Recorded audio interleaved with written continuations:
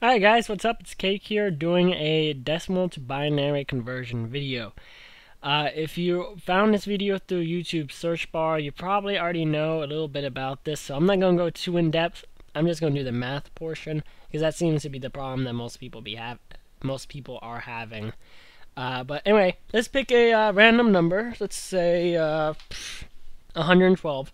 Let's say that's the number that you have to convert into a binary.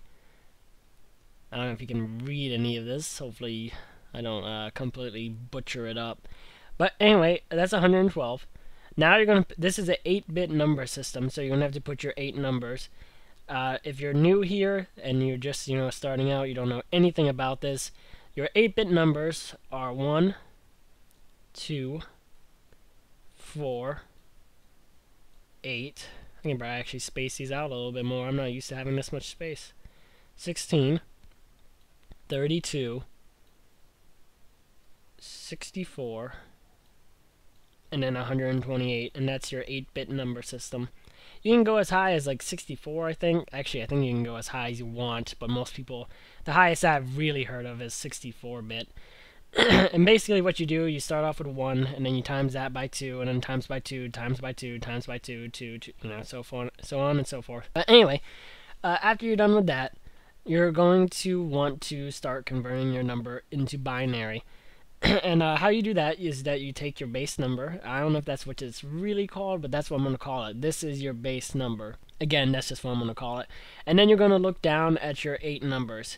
Now you're going to read this from left to right, and you're going to want to find either the exact number as your base number or less than it. And so far, right now 128 is your first number on the left.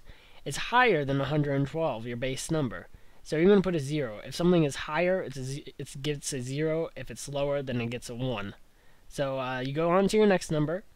64 is less than 112, so it gets a 1. And then what you're going to do is you're going to take 112. You can put this really anywhere. This is just, some math. And then you put 64 under it, and you're just going to subtract it, which is 48. And now this is basically your new base number, at least for now. So then you're going to see if anything is equal, your next number is equal to or less than 48. And this is a 32, and 32 is less than 48, so it gets a 1. Then you're going to subtract 32 from 48, which gets 16.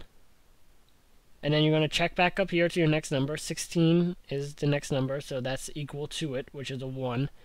And then you're going to subtract 16 again. Again, if you put a 1 up here, you subtract it from, this number. So 16 minus, I don't know why I put that there. Ignore that little scribble beside 16. You put 16 minus 16, which is going to be 0. That's not the neatest, but neatest writing, but oh well. And then once you get a 0, all these other numbers are going to be zeros. And then all you have to do, some professors will make you write down this first 0 when you actually put down your binary number, but mine doesn't. So it's going to be 112, and then in binary is going to be 1, 1, 1, 0, 0, 0, 0. Now, there are some other ways to do this. You can multiply and divide, but I find this to be 1,000 times easier. I guess it all depends on what you want to do, or what your professor wants you to do. Again, some professors will make you put down this first 0, so technically it could be 0, 1, 1, 1, 0, 0, 0, 0. But most don't, at least I've heard of. Most professors don't make you write down that first 0. But anyway, that's the end of the video. I will probably be doing other conversions later on and some more tutorials. If you found this video through YouTube search, then you can subscribe if you want. At least leave a like or a comment to let me know if it helped you or not, or if you need more help.